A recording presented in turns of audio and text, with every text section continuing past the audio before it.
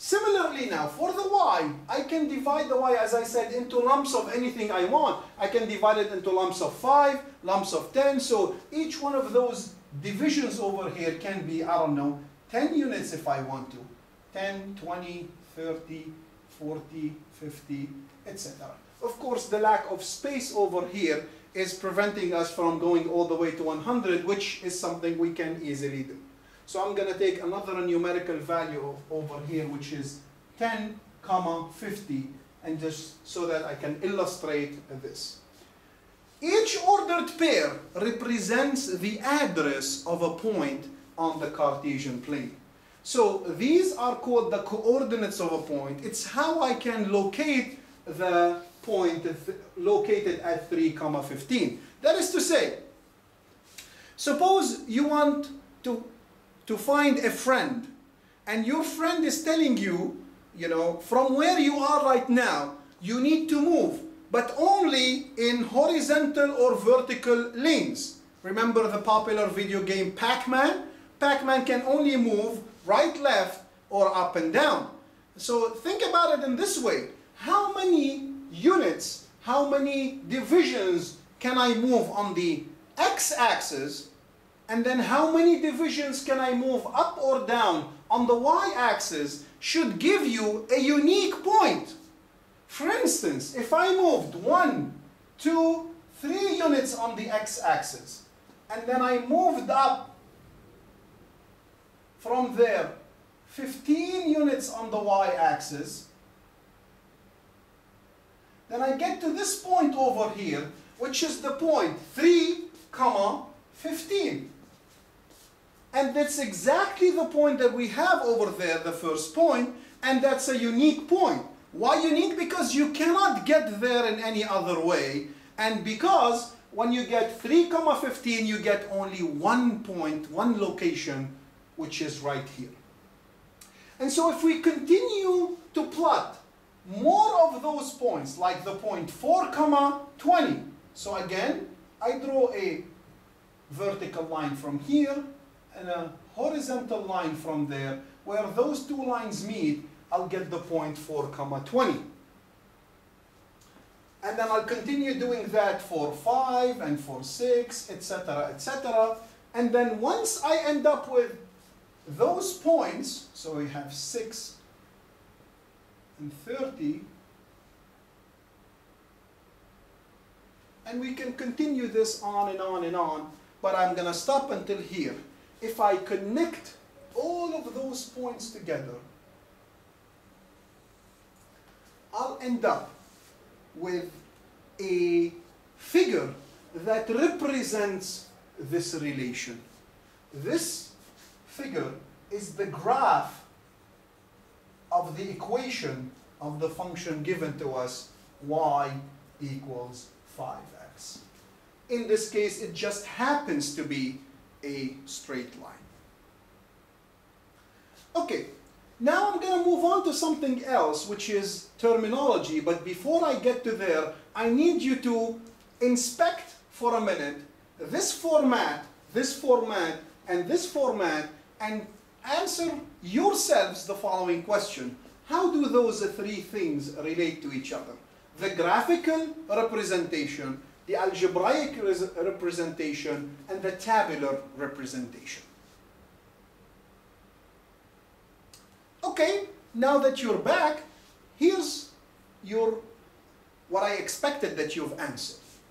First of all, this relationship between the algebraic and the tabular is really, really easy. In the algebraic relationship y equal 5 times x, I am replacing numerical values for x, but for each x value, I am finding the corresponding y value. So y equal 5x is represented in this table by the number of x values and then the y values that correspond to it. Similarly, y equal 5x is represented by ordered pair over here on that line. And so the graphical interpretation is as follows, and here's where you need to pay attention because this is really important. This means, this line, although you may not hear him say it, but I think he's saying to us the following. Every point on me, that is to say the line, every point on the line is a solution of this equation. What do I mean by a solution of this equation? I mean if I take an x value over here on the x-axis, and then I replace it in here, I'm going to get a certain y value. This xy ordered pair is found on this line. So the line is the combination, it's the result of all the solution of these equations. And it's also every point on the line is a solution in here, and every solution of this equation is a point in there. Okay, now we have two things to be taken into consideration. One, I would like to ask you, are the possible values of x any number I want, or are there some values for x that I cannot choose in the context of this particular question, this particular problem? Okay, let me give you a hint. Is it possible to find a y value for x equal -1? Numerically speaking, if I replace x by -1, then y should be equal 5 times -1, which is -5. So numerically speaking, the ordered pair -1, -5 is a valid solution for this equation. Now let's think about this logically speaking. I presented the x to be the number of correct answers on a certain test. What is the smallest, the lowest possible number or numerical value for x? Absolutely, of course. Suppose you got all the answers incorrect, then the x value that corresponds to that would be x equals 0. And for that, obviously, you're gonna get a grade of 0, because 5 times 0 is 0.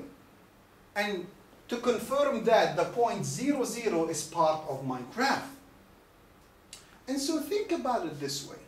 If x equals 0 is the smallest possible value, could I take x equal -1 to be a numerical value in this problem? Of course not. So there is a certain limitation, there is a certain restriction on the values that I can take for the independent variable x. In this case, x cannot be below 0. We call the set of numbers that I can choose values to replace the independent variable with the domain of the function. And so the word domain means set of all possible values for the independent variable.